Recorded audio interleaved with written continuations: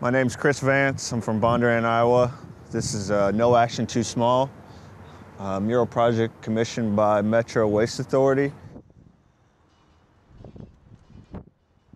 The beer can idea is actually a sketch I did about 6 months ago where I was thinking about the show, and I don't know, I drink a lot of beer and like 99 cans of beer, bottles of beer on the wall, that song.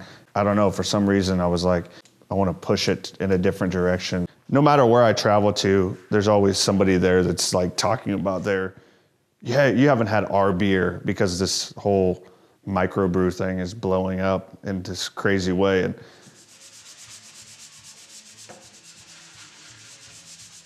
when I first started, I started selling my work for like next to nothing. And if people bought, I was working on paper, so if they wanted to frame it, I'd frame it for the cost of the frame. Which for me, at the time, I was just wanting my aunt, my uncle, anybody to purchase the work. I've done a lot of different things with a lot of younger artists, and that's one of the #1 questions they have is, how do I price my work? To work yourself into a nice studio, I mean, I've had friends that, you know, ate ramen because they wanted to have a nice studio with nice supplies. It's just all about your like priorities. I always still have a second guess myself with this studio. Like every now and again, I'm like, oh, I probably could still be working out of the basement when I'm working on something. But then 2 weeks later, like a big project will come along and I'm like, God, I'm glad I have the space. So art is like, for me, is like this journey. And when I was younger, like my work was pretty raw. It wasn't as polished. I hadn't quite figured out the materials yet. And I think at that time, I still had people that could see something in it. It's interesting though, because the characters, it started with the abstraction and then it went to the characters, and I'm still doing both, but I really feel like the abstract work in my larger pieces is starting to come back into play. So a lot of these were created from like taking paintings and then sanding back through the images that were there. And honestly, this is like this particular piece, you can start to see where the graffiti abstraction has started to influence my work.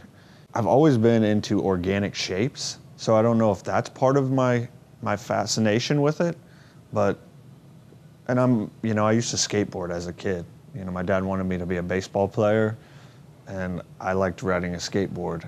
And then it just kind of, between like seeing some of those graphics and then, you know, going to college thinking I was going to be an architect, and then finding out, you know, art was kind of it came easy to me and I just understood it. Originally the characters that have started to happen started because of sketches that even from when I was a kid.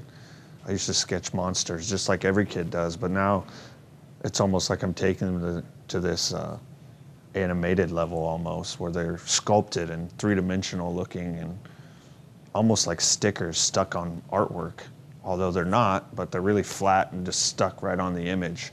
So that's probably an influence from this skateboard graphics. Just riding. I mean, there was a sense of freedom. There was a sense of, you know, creating tricks. It's not, and I think that has led into my art. I mean, you know, that's like just a stain that I had to leave overnight, you know, and you don't just find stuff like that. Stuff like that has to happen through playing around and not being afraid to make a mistake. And I think growing up skateboarding, that's like a huge thing, because even with my son today, he's like, I like skateboarding, Dad, but I don't like getting hurt, you know? So when you're riding a skateboard, there's that sense of freedom, but yet there's also, you know, everybody's been going down that hill super fast and gotten kicked off their board and gotten scraped up. And sometimes you make art that, you know, gets scraped up because people don't like it, you know. So it's interesting.